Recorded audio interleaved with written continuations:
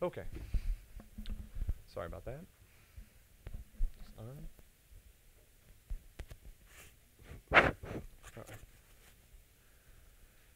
All right.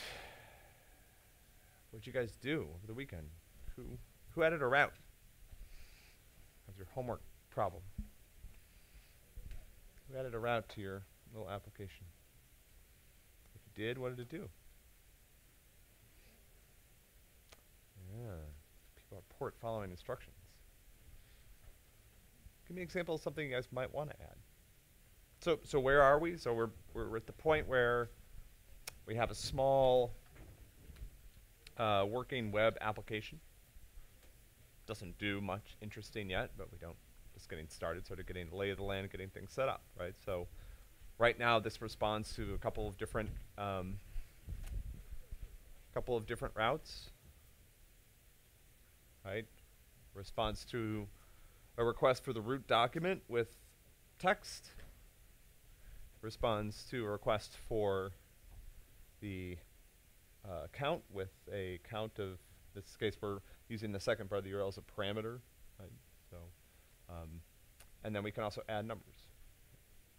So who wants to give me an example of something you guys might want to do? Right? This is some sort of program that we can now expose, over the public internet, and do whatever we want with. So, who wants? Give me a suggestion of something to add. We'll just sort of do it. There's some new functionality that we want to have.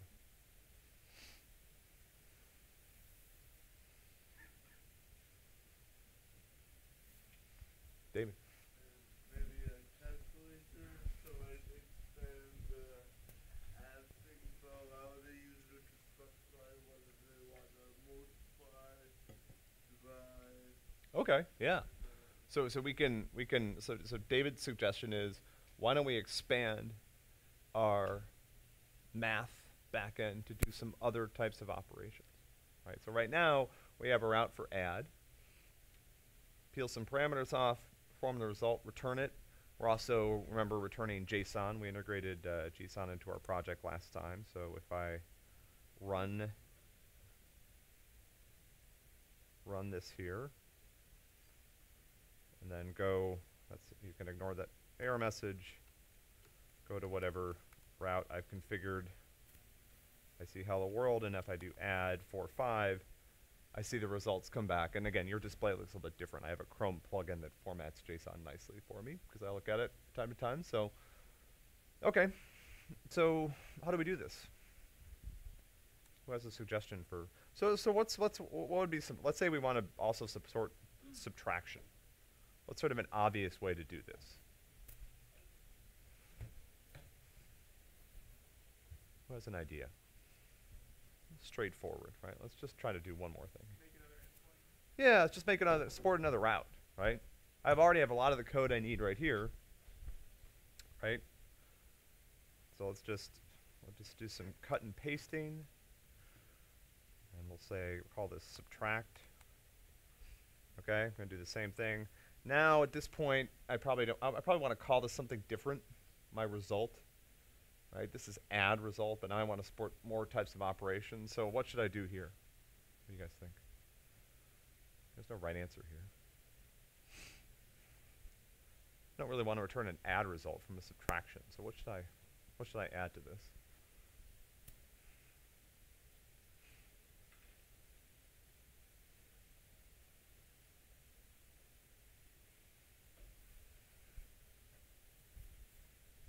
No wrong answers here. What do you guys think?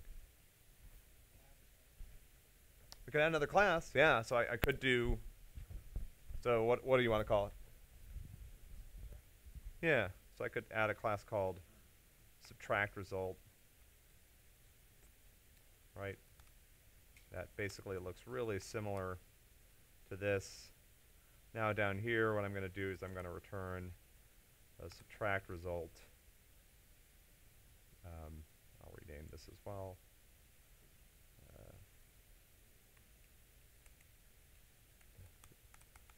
And of course I need to actually do this differently.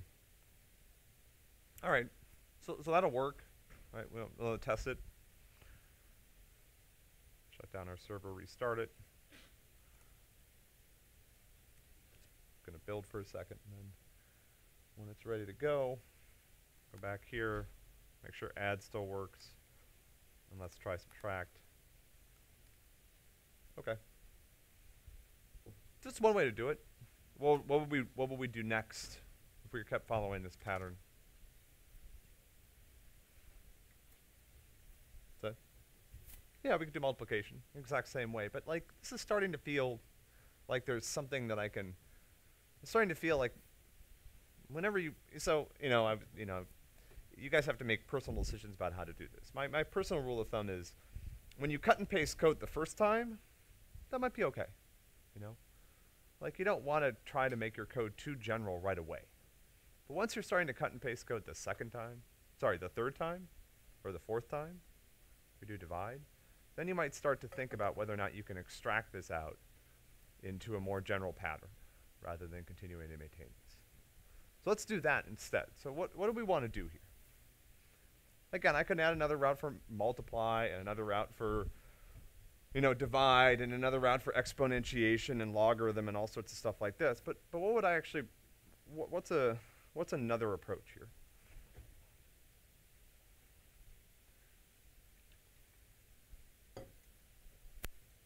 Instead of just cutting and pasting this over and over again, I'm going to end up with I've already got two routes that look identical, right? And then I've also got two classes up here that look identical. So what should I do instead? Dick, we really want to, yeah, what do you think?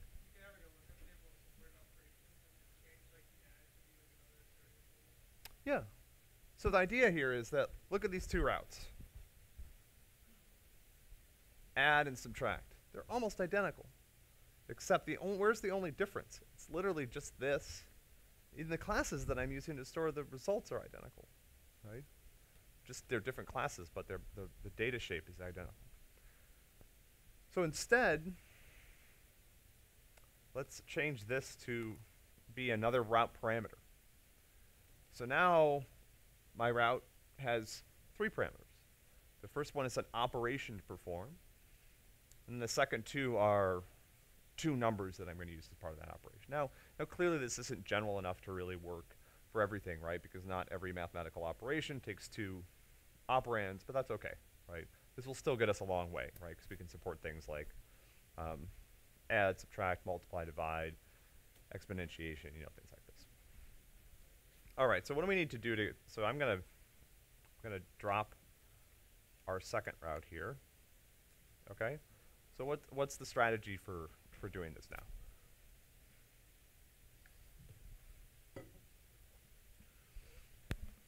Get me started. Yeah.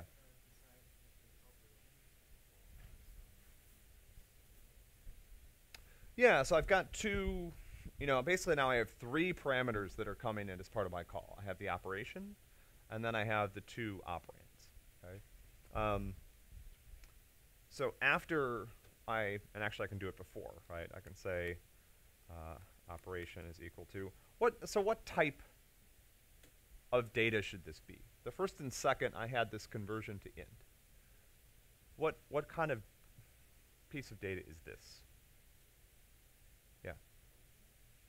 Well, it's eventually we're going to convert it to a function, right? I can't pass a function in a URL parameter. I wish I could. That would be actually really cool. So what is this going to be? It's going to be a string, right? That's how it's coming in. So I don't have to do any conversion here. I'm just going to call dot parameters operation. And so if you look here, if you guys are following along, you'll notice what type has IntelliJ inferred for that? What type has Kotlin inferred for this? String. It's a nullable string. Why? You guys remember? Because Kotlin's not sure that the map has that key. Okay? It's possible that this map, call.parameters is a map. I'm using, this is sort of like Python, like a Python dictionary. I'm using these as keys, but it's not sure that it really has that. But I'm sure that it has it because I just wrote the route. And so what I'm going to do to get this to go away, again, this is not usually the right thing to do in Kotlin, is I'm going to throw in this double bang operator at the end. So now you'll see the inferred type is changed to string. Because what's going to happen is, if my parameters map does not contain this key, this is going to throw a null pointer exception, and I'm going to end up down here, which is what I want, right? If you didn't, you know, again, down here we're doing the toInt, and that's also going to end up here. But right now, if somehow you managed, we wouldn't get into this route if I didn't have an operation. So this is going to be okay. So now I've got my operation, and I've got my first and second. So now what do I do? Who can give me the Kotlin-esque way of doing this?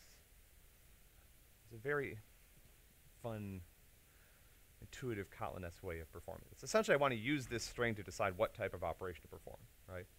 How do I do that? Let me show, well, I mean, I can show you the non-Kotlin-esque way of doing it, right? The, you know, I'm stuck with a language like Python way, right? Add, you know, first plus second, else if operation equal to multiply, et cetera, right? First times second, else if operation is equal to, will someone stop me, please? Like, what's the right way to do this? First minus second. At least I'll make it slightly Kotlin-esque by using the my return expression, right? So now, okay, that's great. Else if operation is equal to divide. What? When? Somebody said when. Yeah, thank you. Saving me from this torture. Okay, when result. I'm still going to use the when statement as an assignment. So I'm going to say my result, well, this is going to be a val, when operation, and I'll say add first plus second. I'm going to get rid of all this shit because that's pretty terrible. All right, now, here's a question.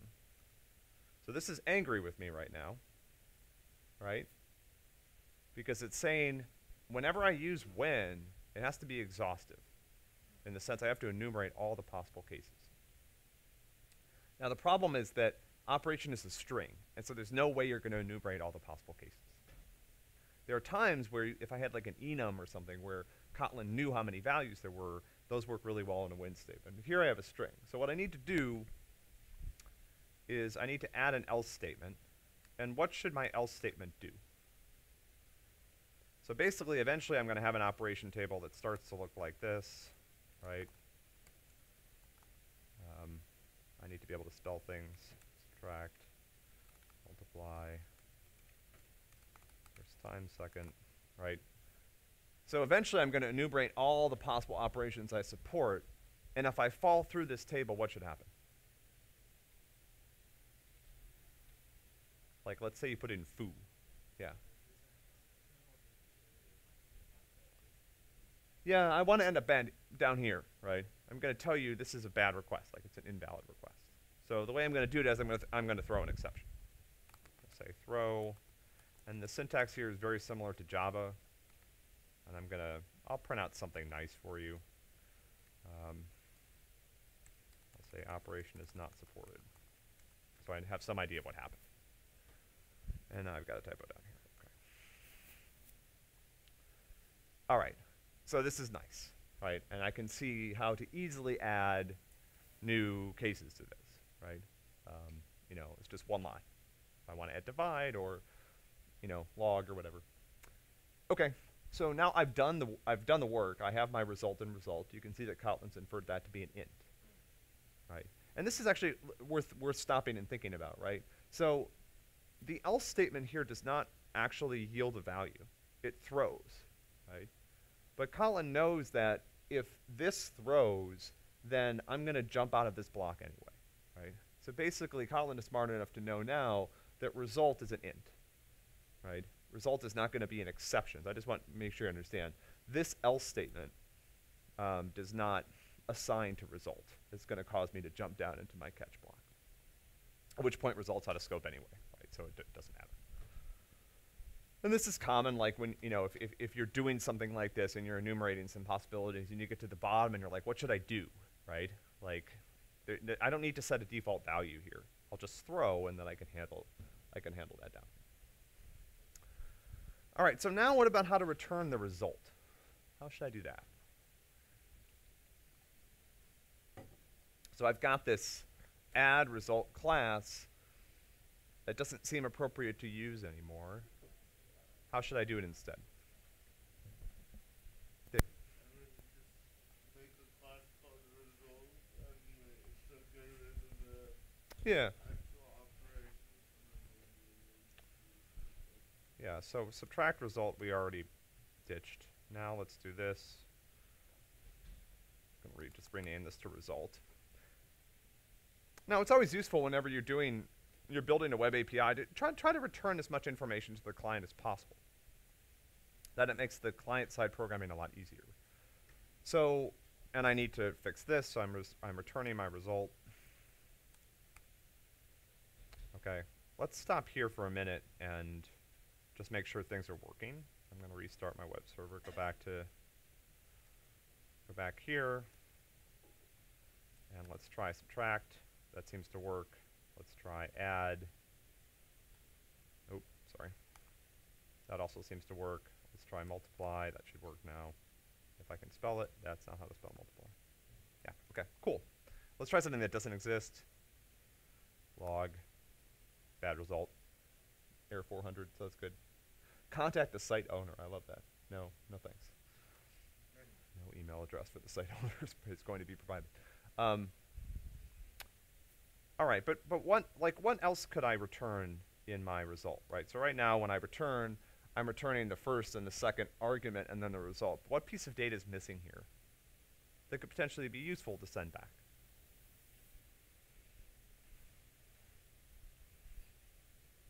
I mean, the information you return to the client is not always things that the client didn't know. Sometimes it's just useful to send something back that represents kind of a full expression of what happened, right? So what's missing here? David? Yeah, what operation did I perform? Yeah, so let's just add that to our result class. Again, this is Kotlin, so the ceremony is limited. I just add this here as a string, and then all I need to do is go down here. Now it's angry with me because it knows I need to provide this. I'm going to provide the output. Great. Okay, let's restart this and make sure that things are still working. There you go. All right. So now let's say we want to add a new operation. What do we do? It's literally this easy. Restart it. Remember, this is going to be integer division. So the results aren't necessarily, let's try something like that. That looks like it works. Okay. Good. So this, again, this doesn't have to be hard. And in fact, one of the things that's really enjoyable, right? I found myself, as I've been enjoying getting to know Kotlin, like, I feel like I set out to do something and then I write a few lines of code and I feel like it's done.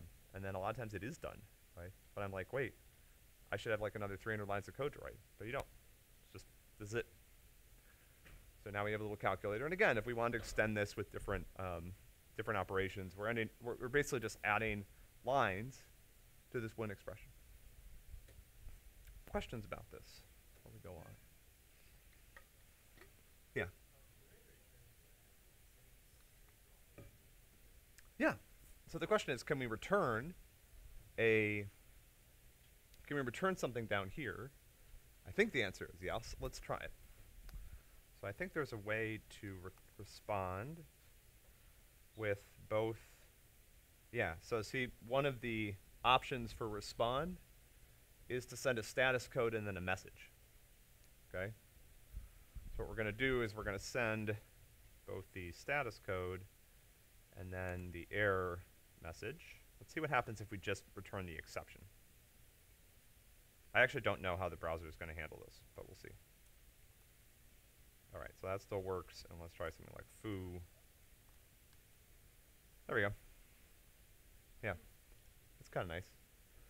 What you don't see anymore is you don't see that browser error screen, but if you look, if you go here and we look at what actually happened and the thing and the status code that was returned, you can see the status code down here is still 400.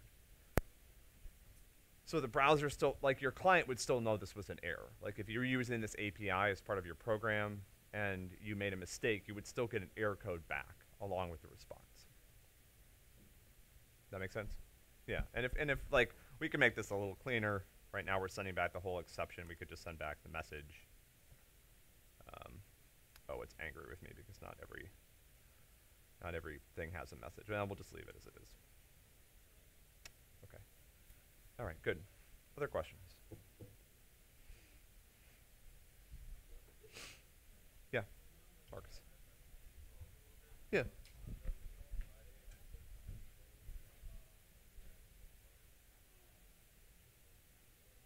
Oh, this part? Yeah. What do you want to know about it? Oh, sorry, okay.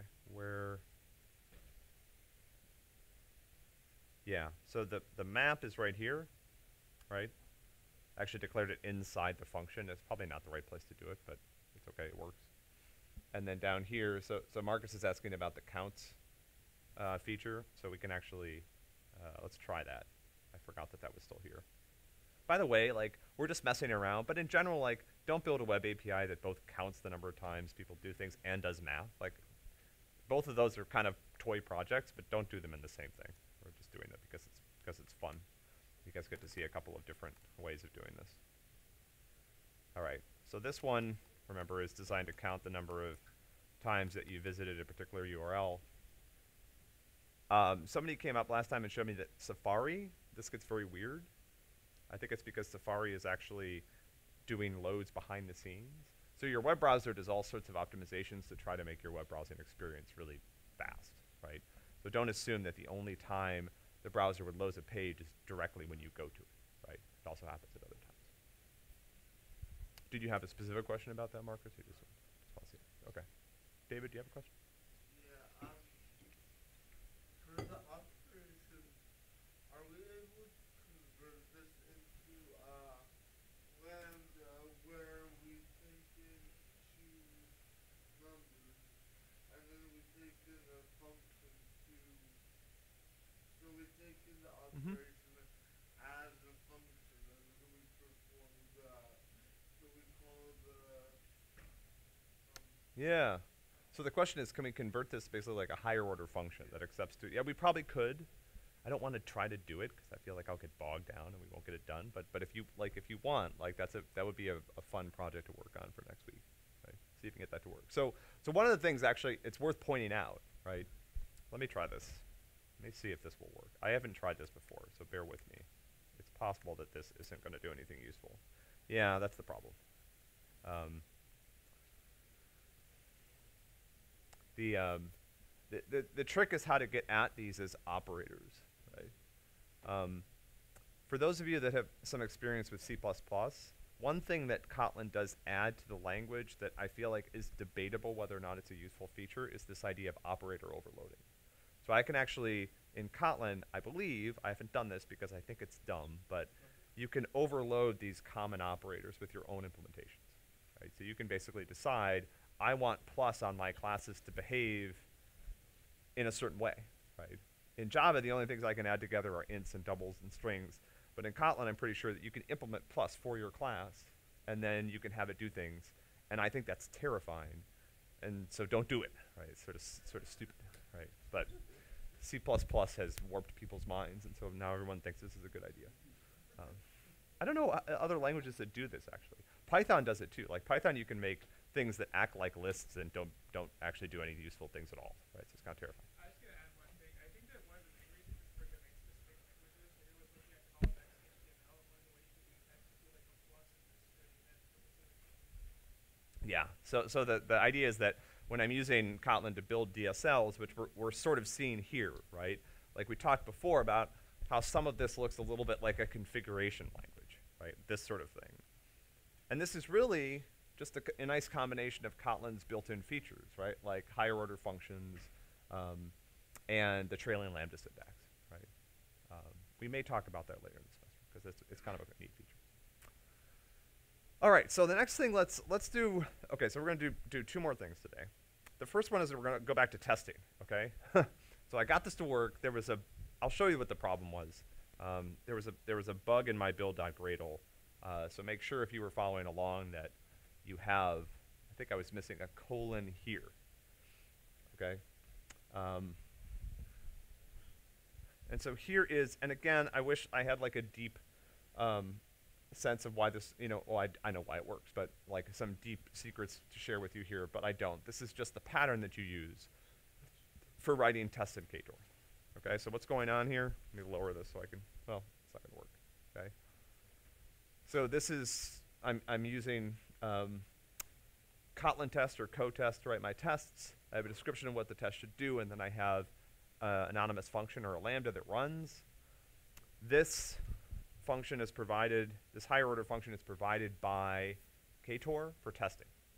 So this essentially creates a test application context that allows me to pretend that I'm calling these methods on an instance of my application.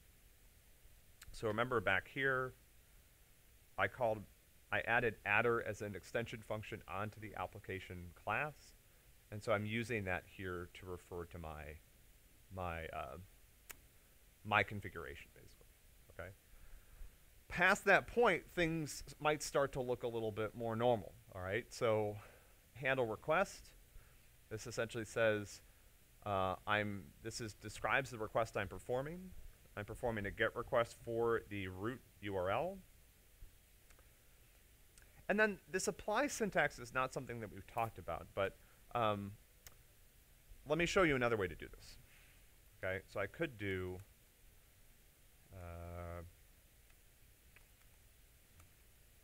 or hold on. Request is equal to handle request, and then down here,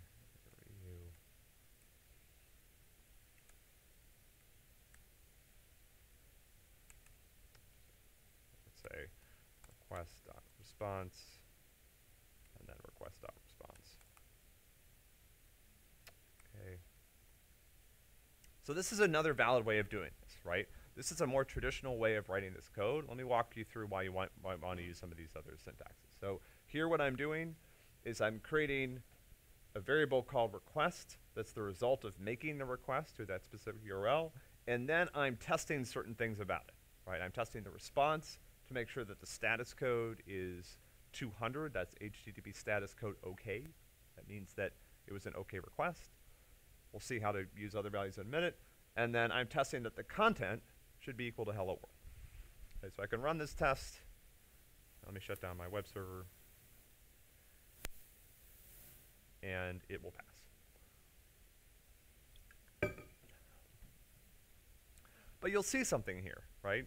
Which is that I've created a variable called request that exists entirely to do these two things, right? And so Kotlin actually has a family, and it's starting next week, we're going to go back to doing some of the lessons where we'll talk about some language features, right? Kotlin has a family of functions that are designed to help make these types of use cases more convenient, right? Like I really don't want to have a variable named request. I don't need that. What I need is to be able to get at its contents. And so Kotlin, if I want to do that, here's what I can do.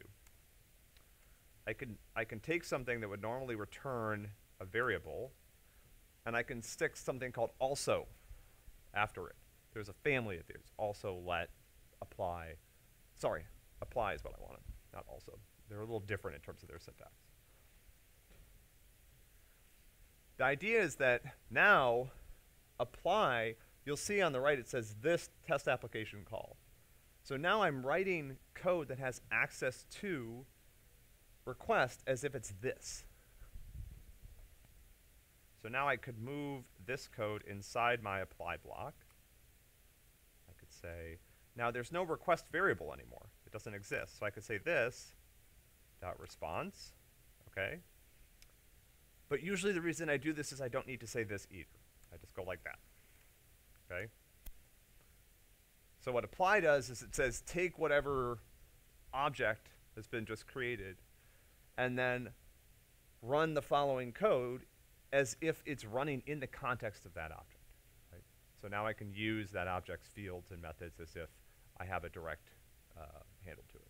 And in this case, you see this just makes the code cleaner. Right? I don't have a temporary variable called request, and I don't have to reach into request to get at the response content I'm after. This does the same thing. It's a little more elegant. Okay, and you can see when we're working with web APIs, at least right now, these are the type of things that we want to be able to test. We want to be able to test to make sure that status codes returned by the various routes are correct. We want to make sure that the content returned by the route is correct. Now, this is a route that just returns a string, right? So this one's kind of easy to test, okay? Let's try something else. Let's test our count route, okay? So, oops, sorry. So I'm going to cut. The one place where you can get away with cutting and pasting a lot is test cases. Should count routes properly. Okay, so now I'm testing a new, I need to write a different description for it. So I'm testing a new route. The route I want to test is count. Okay? So the first time that I request count, I should get back an OK status code. And what should the value be that I return? So that should be 1.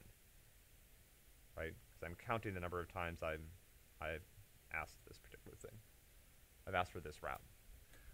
Another nice feature of Kotlin tests is the ability to focus tests. So when you're running a test suite, a lot of times you don't want to run the whole suite, just want to run one test. If you want to do that in Kotlin tests, the way to do it is with this focus operator.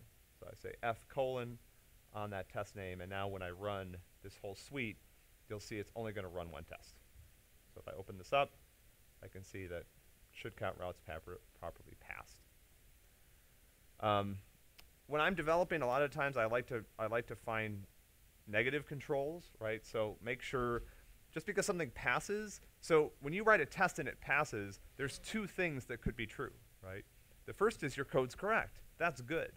The second thing is your test sucks and it's not doing anything useful, right? That's not good, right? So a good way to make sure your tests are correct is to just give them failing cases and make sure that they can distinguish them, right? So now I expect this to be wrong, right? Because this should be 1, right? Let's write a little bit of a longer test for these routes. So now let's have it request a different route, make sure that's also 1. And now let's request first again and make sure this is 2. Let's run this guy and see. Yeah, there it goes. So it passed. I can open that up and show you guys. Let's just plug in at the screen. Good. So again, I mean, I can't stress this enough, and I don't think it's something that we emphasize with you guys enough as you're starting off into the world of software development. Like, this is the right way to interact with your application, is to write tests. You don't just write tests because you want to test your application. You write tests because this is how you get things to happen, particularly when you start working on things that aren't user-facing. So yeah, we can sit there and you guys can type into your, like every time you make a change, you could go route by route and type it into your address bar and be like, does it still work? And it's like, why, right? You guys have better things to do. Just write tests. And now if we go back and fiddle with something, we'll know, right, that whether we've maintained the set of functionality that we expect, right? So again, I mean, if I go back here and let's say right now it's giving me, right now it's the count is starting at 1. If I change it so the count starts at 0, now I broke my test case, right? So this is super, super, super useful whenever you're developing a large software project, right? Particularly when you don't understand the dependencies between things, which you frequently don't because you're working on one small part and other people are working on other things. Okay. So now I'm going to show you a place where we really need to write tests. Okay. So let's go on with the math, the calculator example that David sort of suggested. Okay. So right now, how we've implemented this is we have we're using a get. So there are two real primary types of requests you can make to a website. One is a get request. A get request, you say, give me this document. What we're doing, and this is not uncommon, is that we're embedding the parameters to our function call into the get request. Okay, so we're saying the first part's the operation, then there's a slash, second part is the first parameter slash, then there's the second parameter. That's not uncommon. But there's another way to do this that uses something called post. So get is retrieving information, right? It's what it sounds like. You ask the server for a document. Now again, most of the times when you ask the server for a document now, you don't get like a file that's sitting on disk, you get the result of some sort of computation. When you go to Amazon and you request the home page, what they're giving you is the result of all their algorithms running in that moment, given all the information they know about you, to try to figure out what you are going to buy next, okay? It's not like they have a special page for you sitting there on disk somewhere, right? It's the result, this is the output of a computation that produces, you know, the page as you see it. But when we do things like submit forms, what you're doing is something called a post. So post sends data to the server and expects something to happen. When we build web APIs, posts are frequently used to describe the request that we're trying to make. And so this is a little bit different. What you're going to see is with a post, the content of the request contains what you want to do. Right now, the URL needs to encode all of the information about the mathematical operation I want to perform. But normally, particularly if you start to think about if I wanted to make things more complicated, right?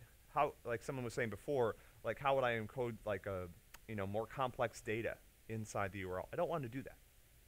Instead, what I want to do is allow the person using the API to provide content in the request. So let me show you how this looks. All right, so just like I have a way to create get routes, I also have a way to create post routes. Post routes, just like get routes, also take a path. I've got to import this. Okay, great. All right. So now what I'm doing is I'm configuring a route in my web API that's going to accept post requests. This is going to accept a request that's going to have content. Now you might wonder, how am I going to perform the calculation because I don't know what operation to perform? What I'm going to do, and I'll go through this and then we'll go back and explain it, is I'm going to allow the person sending the request to specify exactly what they want to do. So now I need a way to describe the request, and to do that I'm going to use another data class. So I'm going to use result for my, let's call this data class calculator request. And this is going to have an operation, which is a string, a first value, which is an int, and a second value, which is an int. This looks a lot, so again, let me get these both on the screen. So look down here, my GET request, I had to embed these inside the URL. My POST request, they're going to be in the body.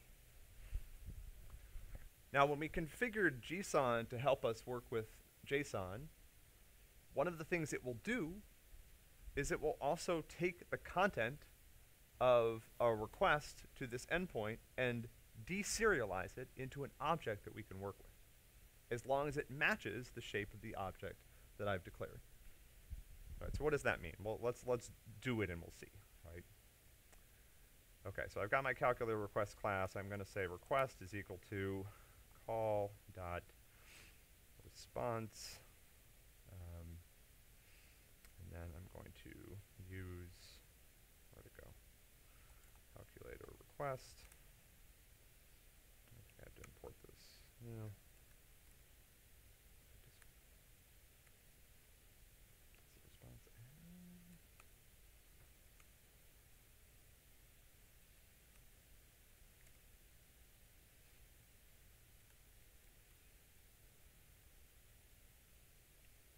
Oh, wait, sorry.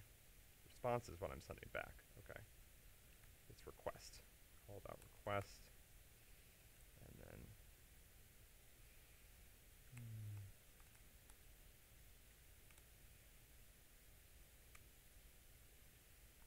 bear with me. Let me put you in here.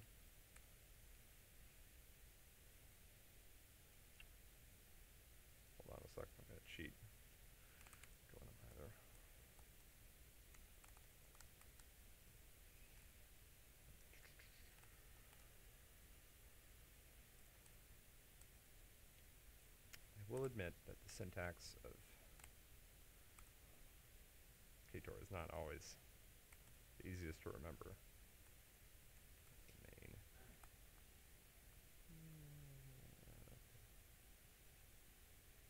Call.receive. Okay, sorry. There we go. Call.receive. And then I'm going to provide the type of object I'm expecting to receive. And this is actually an overload. I got to get this out of the way. Okay. All right. Phew. Terrifying. All right, so what is this doing? Okay. Let's walk through what's happening here. So this is a method that I'm calling on the contents of the call that I'm in the process of processing. What does this look like? Anybody remember Java? What's happening here? What are these triangle brackets? This is a generic method. Yeah, exactly.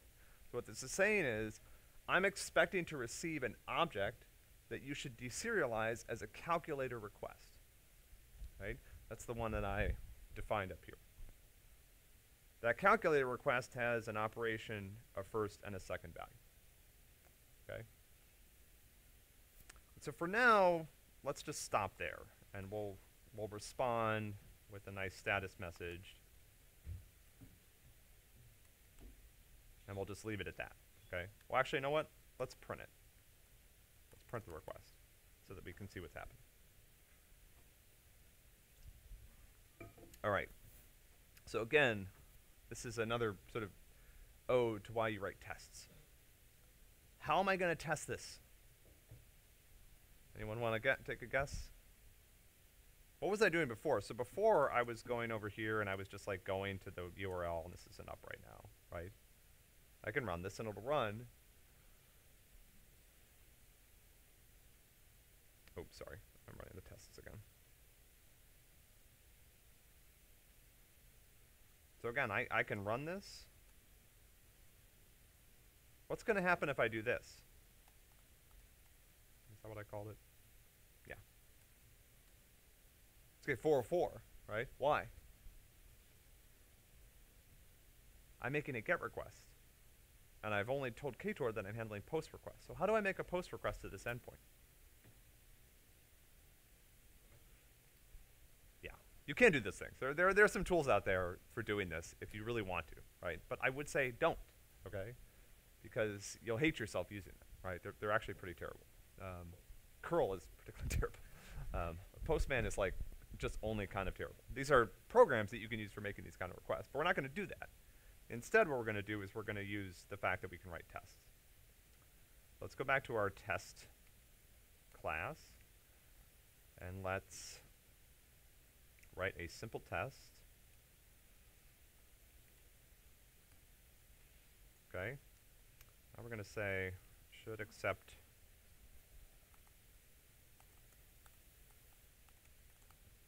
so now I'm writing a request here. And so now what I have to be able to do, and I can do this, is I need to be able to configure the request before it goes out. So I've changed things a little bit, right? So handle request is a higher order function. It tells the testing harness what request I want to perform, and I need to change this because I'm doing a post and I'm doing it to the calculate route. But before I send it, I need to do something here. I need to actually fill in a body. Because when you make a post request, you put data in the body of the request. That's what gets sent to the server. And what I'm going to put in here, see if I can actually remember how to do this. Yeah, there we go. What I'm going to put in here is actually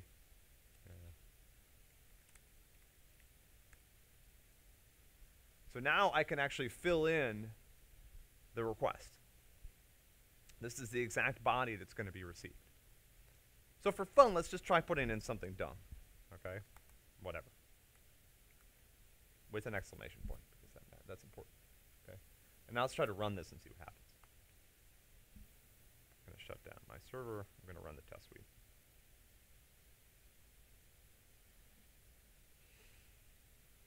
Okay. So far, nothing seems to have gone wrong, but let's see here. Let's add our check to make sure that the result completed okay. So this should be, sorry, apply, not also. Okay, let's try it again. All right, so now it says it failed because, right, okay, it said unsupported media type. So this has to do, this is just a dumb detail that we're going to fix. It's not that dumb, actually.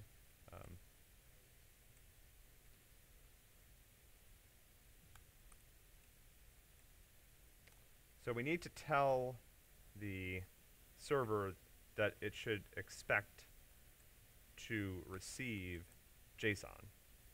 And so to do that, there's a little magic incantation that we have to put in here. That's this. I'm going to grab that, put that over here.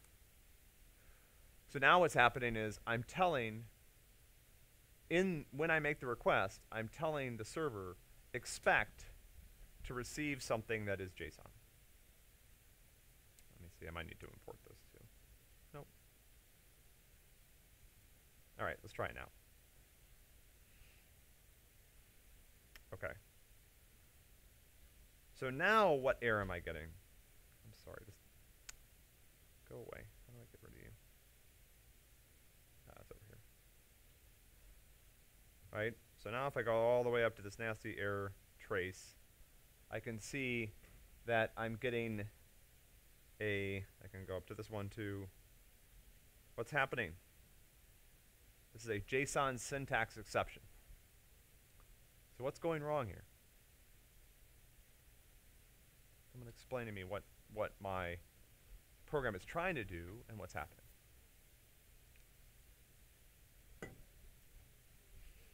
So far we've only talked about responding with JSON, right? That's how I send data back, structured data. But when I'm building a web API and I want to be able to accept post requests, frequently I also want to be able to allow somebody to send me essentially something that's an object. I want the caller to be able to send me something that I can convert into a calculator request. How do I do that?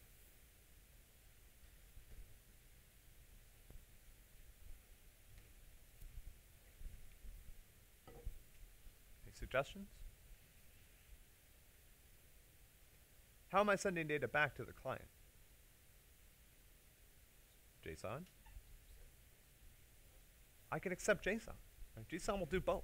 JSON will take the body. That's what I'm doing when I make this call right here.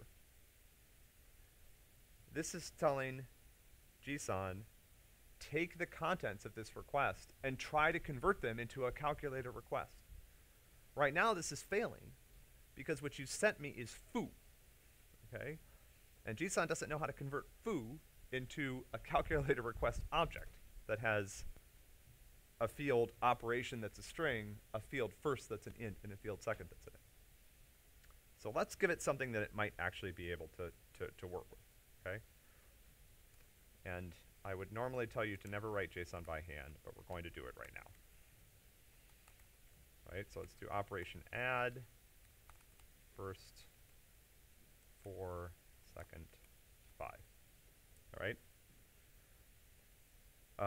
In Kotlin, in case you haven't noticed this, I can triple quote strings if I want to have string quotes in them, which is really nice. Trim just removes all the white space from the front and the back, allows me to lay it out a little bit more nicely. Okay. Oh, wait, sorry. I wasn't going to weak either. Okay, so let's try our call again.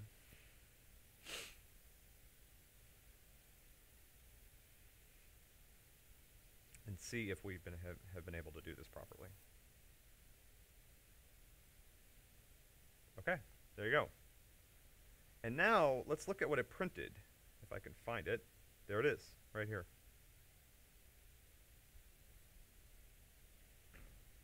So again, this is the magic of JSON. Or I should say it's the magic of JSON support in all these existing languages. I sent in a string. But what I have now in my code as long as you give me things properly formatted, you gave me a string, and automatically, without having to do any work other than write this line of code and design the class, I now have a Kotlin object called request that has fields of the correct type that I can now work with. All right, so what do I want to do? Got this request object. How should I handle this? Got a good start down here. Happily, so for now, and again, I'm not saying this is the right thing to do, but let's grab this. This is really the only piece of code I'm going to need to move up here. Because all this stuff, JSON already did for me. So JSON already took the strings that you provided. JSON's just a string, but it deserialized it into an object, and I know that the types are correct. We'll see in a minute what happens when they're not. Okay? So now I'm going to say result, and now I need to operate on request.operation. And all of these I'm going to have to change to refer to my request. Okay? I'm going to resist the urge to use an apply method here. And instead we'll just do this. If you, string interpolation in Kotlin, if I want a field from an object, I enclose it in curly braces. All right, so now I'm supporting add, and now I'm going to pass back my result. So this is request.operation, and we can make this much nicer, but for now we're just copying this and we can pass back the result. Okay. Let's make sure our test case still passes. I don't think it's going to because, oh, I used add. Okay, great. Okay, so that's still working. What do you think is going to happen if I try, if I do something like this? Any guesses? Let's see. I have the same problem I had before. I had this JSON syntax exception, right? But now it's more specific. It's saying that I told JSON to take this string and deserialize it into a class where first was an int, and it doesn't know how to convert 2 to an int, and I don't blame it. Okay? I don't know if I can actually, let's try this. I'm not sure if this is going to work or not. If I give it a string, yeah, so now it works, right? If what's inside the quotes is an actual something that you can convert to a number, then we're good. All right, so now let's see what's coming back here. And we're not going to test this yet. We'll talk about how to do that later. But for now, what I want to do is just print it. I'm just going to print the content of the response. Okay, here it is. Right? Also, JSON identifies the operation, includes the parameters and the result. So after like 2 weeks of struggling, this is like how things actually work. Right? This is how actual web APIs work. They take JSON requests. I mean, sane web, not every web API. There's still people using XML and people doing all sorts of other dumb stuff, right?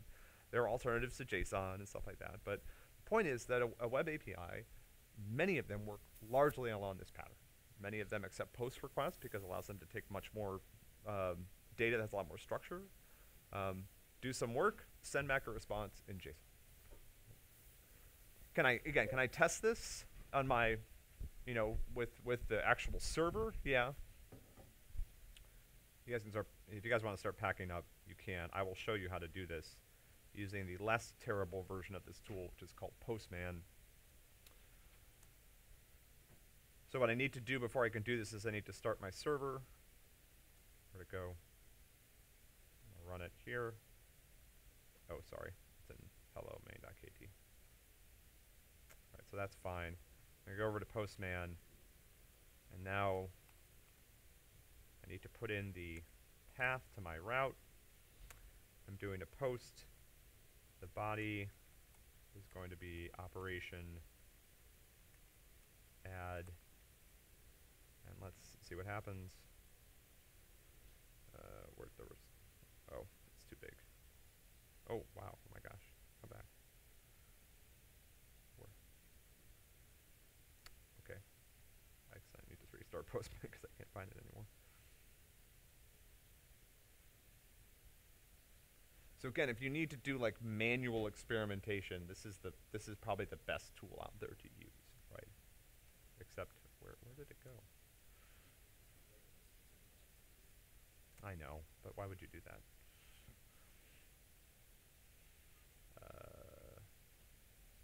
Window to left screen. Okay, there we go. Okay. So again, let's hit send, and you'll see this is what we got back. Right, so Postman allows me to send a request and see what the result is, and this is what we expect, right? Have an add, parameters are there. We can go back to this and, sorry, this is the response. Where did my, if I use an unsupported operation, what's going to happen, right? Now you'll see internal server error, right? And that's because, if we go back and look at our code, what happened is, when we got here, we threw an exception. Down here, we had wrapped our whole route in a logic in an exception handler that returned bad requests. If an exception occurred, here we're not doing that, right? And if I throw it out of a route handler and it's not caught, I end up with an error 500. The right thing to do here is to just wrap this in a try-catch block for now. Catch the exception. And then I'll just borrow this code from down here. Respond with a bad request.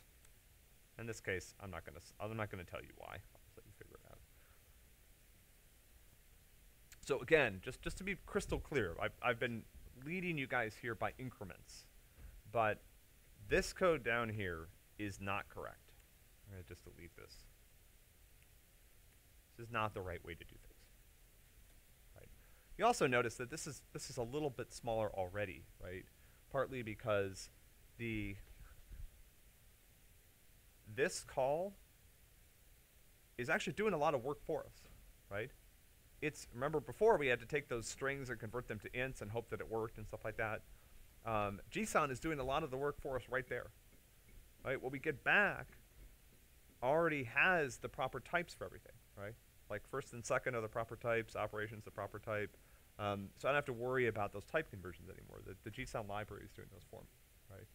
And it's flexible enough to be able to handle some of the corner cases that we notice in a minute, right? So again, I mean, if you look at, you know, how do a lot of web APIs work? I mean, it's essentially take a request. Might actually break it into, let me just rewrite this slightly. We'll say response is equal to, and then I respond with that.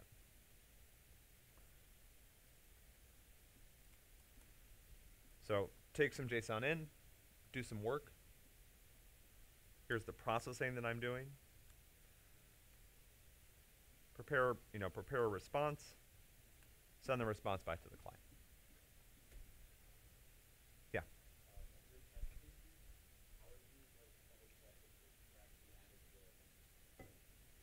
Yeah. So great question. So the question is, how in my test suite, right? Let's go back up here. What I want to be able to test here is I want to be able to test that I don't want to look at this, right? This is not the right thing to do, right? I printed this off right now because I want you guys to see it, and we're almost out of time, and I don't actually have a chance to do the next thing here, right? So let's run the test suite again. I'll give you guys a chance to see what's coming out of this. So the question is, if I actually want to check whether or not my math is correct, how would I do that? Anybody have any ideas? What am I getting back from my API? this string, right? This is what's printed. I'm sorry there's all this other crap here. I'll try to figure out how to get that to go away next time. I think I know. So this is what I got back. What can I do with this? What's that? Yeah, but how do I get the number of the result, right? I can deserialize this. This is a string, right? Remember, Kotlin JSON already took an object for me and automatically generated this nice string. I can invert that process.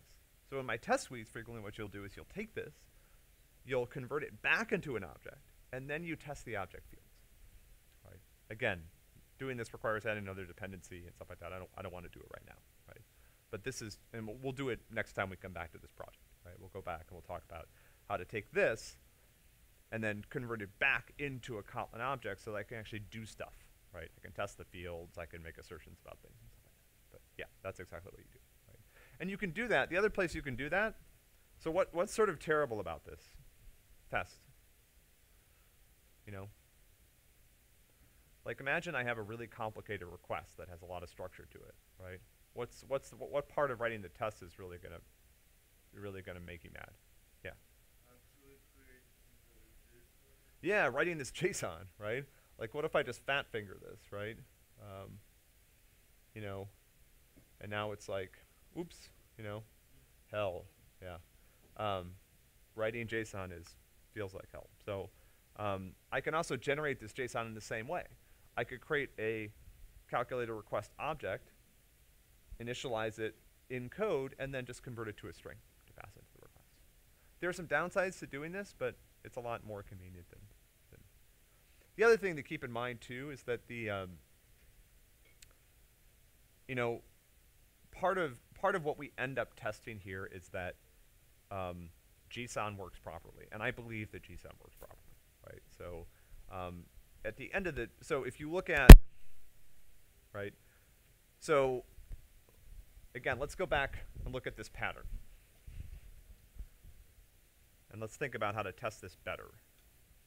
So my pattern is convert a string into a Kotlin object, a string of JSON into a Kotlin object. Do some work, and then convert it back into a string. Convert the response back into a string. So look, this JSON did for you. This JSON did for you, okay? There are highly paid, experienced programmers maintaining that library. I do not think that they got this wrong. So I don't really need to test that part of it. So how should I really write my test cases here? What part should I be testing? So right now, part of what I'm testing is that JSON works. Every time I send in the request, I'm testing to make sure that JSON works properly. And I also have to write JSON. So what should I really do here if I want to make this more testable? How should I refactor this a little bit so that I can test it? Yeah. Well, don't pass in a string, right? But I have to pass something. So if I'm testing using ktor, I have to pass something. But the right thing to do is to essentially take this stuff, right? I don't know how to mark it, and convert this into its own function. So this is really a function that takes a that takes a request object and returns a result object. So if I refactor that in its own function, I can test it independently of the routes. So if you look at some of the libraries that we maintain for 125, we have tests across the web API, but not very many, right? I was just working on this project the other day. I think we have about 200 odd tests right now. I think about 10 of them are across the web API, just for sanity. The rest are just internal stuff that are testing to make sure things work, right? Because again, I don't doubt this works and the first thing works, right? Those work fine, It's the stuff in here that I wrote, and that's the stuff I worry about, right? Not about the library that's probably being used by hundreds of thousands of projects. That I'm pretty confident. Questions, comments about this? David? They said incorrect to, you mentioned that something was incorrect. Is it the fact that we had to keep, like, adding operations to Oh no, that's fine. one or something? No, that's okay. What was incorrect was using the get request, right? Maybe that's what you were thinking. Yeah, so stuff like this is almost always done via post. Right? It's very rarely done via get.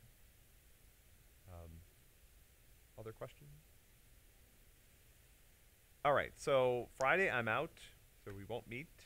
Next Wednesday, we will go back and do a few more lessons on sort of Kotlin basics. So we'll look at nullability and working with nulls, since that's been sort of creeping into some of our conversations. We'll go over some of those clever helper functions that we were looking at, like apply and also, and we'll also talk about basic sort of object-oriented programming in Kotlin. So I will see you guys next Wednesday.